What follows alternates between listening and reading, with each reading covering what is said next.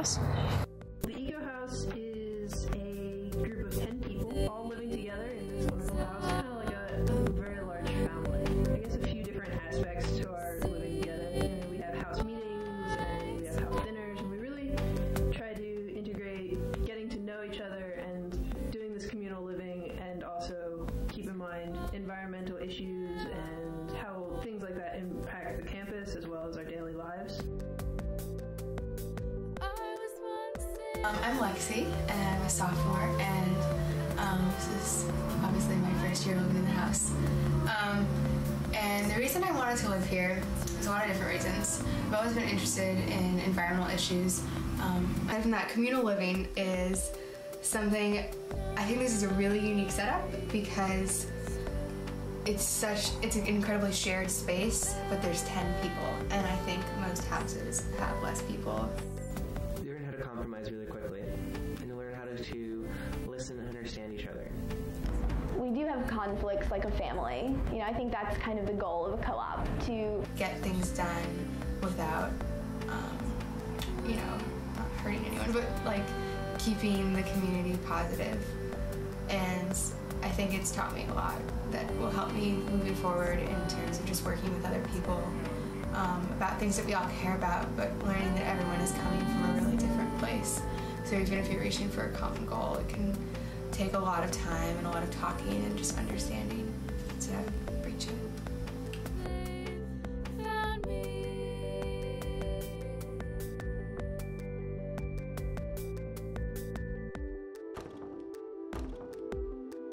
Fall 2006.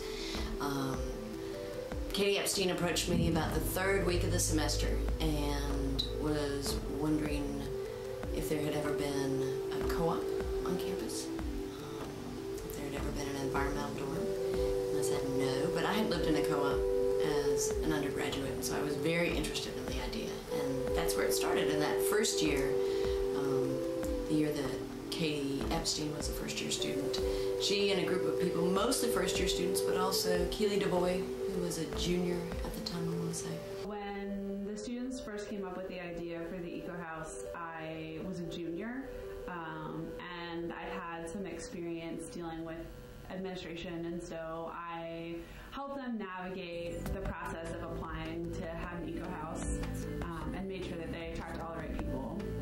And they got an Eco House.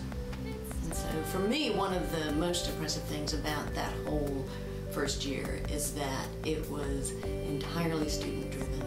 They established all the structures that they needed for the house in terms of cooking and buying food and keeping the house clean and setting weekly meetings and just doing everything they needed to do and wanted to do. Really excited me to see the way that this year's house has really made it their own and taken initiatives to create new things like the tea times and different opportunities to reach out to the campus.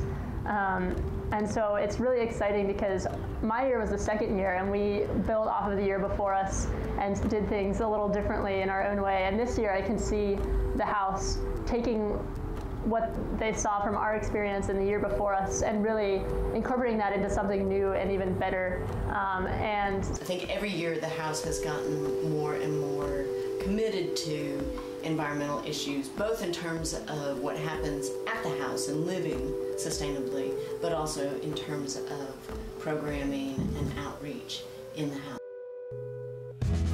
What type of stuff do they do in the house? I don't really know very much about it. They try to have a zero carbon. Sustainable development and conservation is what goes on there, as well as wonderful parking. Go back to where you don't belong, back to everybody lost soul. We have a vegetable garden That we constructed. cook for ourselves. We compost. We set off the fire alarms. We clean the house. We time our showers for water usage. Eco green tea times. We have an energy generating bike. We try to make the house itself more sustainable. We love each other. Nice, beautiful. We purchased a whole pig from Wild Turkey Farms. we all compile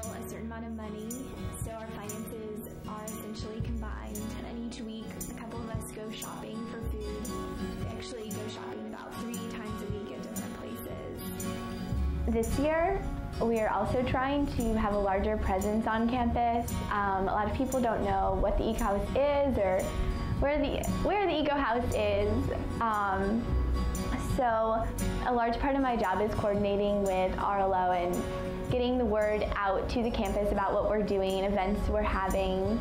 I work getting events that reach out to the campus and also to the Davidson community. And so something that we've been working on this semester that's pretty big is our green tea time. Every other week on Friday afternoons, we get together to talk about something of environmental concern or that's happening in the news recently.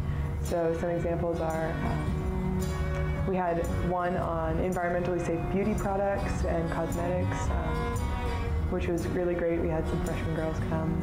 I know that organic food is a big movement, and the whole idea there is you're eating fewer toxins, so it's better for your body. But actually, toxins are absorbed through your skin 8 times more than eating. We had one about meat and alternatives to meat and what the best ones to eat and buy are.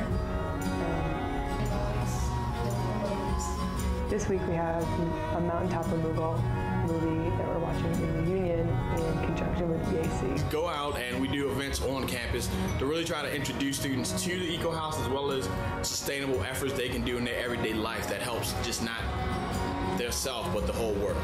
The programming that the Eco House does, from just their house dinners to tea times and other educational programming, I think it really helps make the connection between our daily lives and the environment.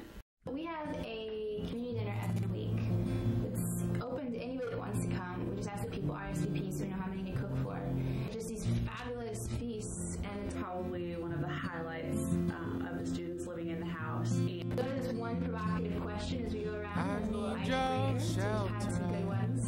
And it's an excellent time to chill out, to appreciate the food, and to get to know one another in the house better, but also get to know everyone's friends.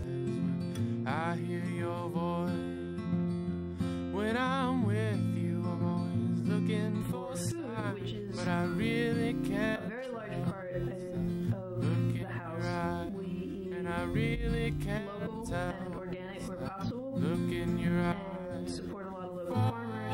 Local food is about an expanded bottom line. It's about a bottom line that takes into account human beings, takes into account the welfare of the animal, it takes into account the environment. Our goal of eating 80% local, and for a lot of our dinners we achieve an even higher percent of local food. We made pizzas, and we used different things that we've gotten in our CSA box, and tomatoes from Barbie Farms made some tomato sauce this morning. So like we had some zucchini and different kinds of cheeses we've gotten at the farmer's market, and peppers from Commons Garden. I think that the most important things I've learned so far, the impact that eating local foods has, and what brands are ethical to buy, what aren't, and also just how to prepare things that I've never eaten before. Yeah, it's become a part of my lifestyle more. And at first I was thinking to myself, like, gosh, this is going to be like a cool experiment for a year, but like I don't think I'll ever be able to keep this up, you know? And now, even after a few months, I feel a lot more like I could keep this up because I'm learning how to take it as a part of my life.